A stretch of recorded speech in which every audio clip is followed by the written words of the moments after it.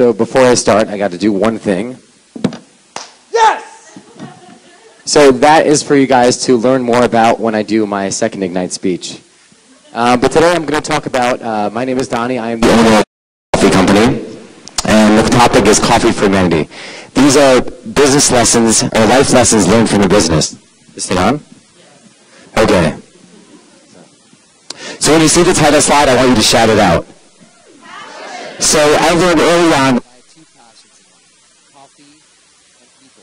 So one of the things I love about coffee is that coffee, it was time for me to just stop and just be. And then it also gave me a chance to make a difference in people's lives through my interaction with them. So one thing about passion is that I got a lot of enjoyment out of watching people enjoy coffee. A lot of people think passion has to be something big, but it's not. Passion is anything that makes your heart sing. So what are you passionate about? And how does what do you like to do for others? Inspire. In 2010, I went to see Andrea Bocelli perform live in New York City. While I was there, I was so moved by his performance that I was literally brought to tears. Moved by the sound of his voice, his small persona on stage, I thought to myself, this is what the effect I want to have with my coffee. I want to make a difference in the world. I want to make coffee for humanity. So what impact do you want to have on the world? And how would that make you feel to do so? Faith. There have been times where I thought about leaving, walking away from my company because, I got stressed out and pushed beyond my limit. But I always heard an internal voice in every moment saying, carry on, things will work out. Things aren't always going to turn out the way you want them to, and things aren't always going to go as planned. But I found anything is that faith is knowing that you are guided and that everything happens for a reason. So I want you to ask yourself this. When is a time where you trusted fate? And what was the outcome? Growth. We all have to grow. When I first started roasting coffee, I didn't know a thing, and my coffee reflected that. So it wasn't until after spending several years and several 100 pounds of coffee that I would sell my first bag of coffee. And what I found out was I got the distinction after every roast that I learned something new. And it was through that experience that I actually learned how to make better coffee. So think of a time where you gave up something because it didn't come easy. And what would have happened if you just spent a little bit more time? Commit.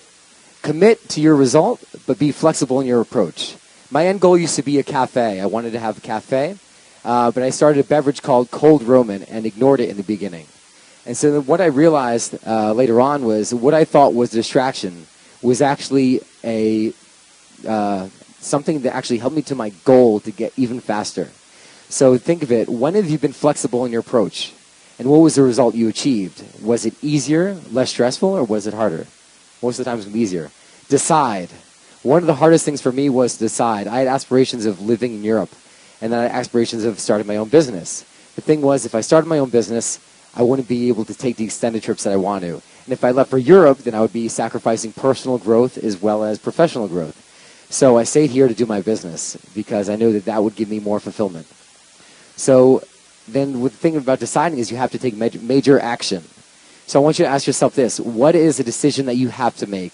And if you don't decide on the decision, how is it going to affect you emotionally and physically in the long term? Because a lot of us are short-term thinkers.